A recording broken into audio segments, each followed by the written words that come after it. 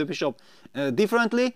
All in all, seeing all this, I can perfectly understand that Nodiabek decided that I'm gonna ignore this, I'm gonna play e3, and now Magnus, we just came at the right moment. Magnus replied with d6, a quiet little move. Hinting at e5 perhaps?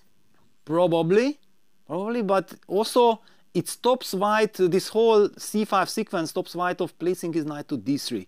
And let's show the reason for that as well. Look at this, knight d3, suddenly black can take on d4, and the c4 pawn is hanging. So after he takes d4, black can take on c4 with the rook or with the bishop.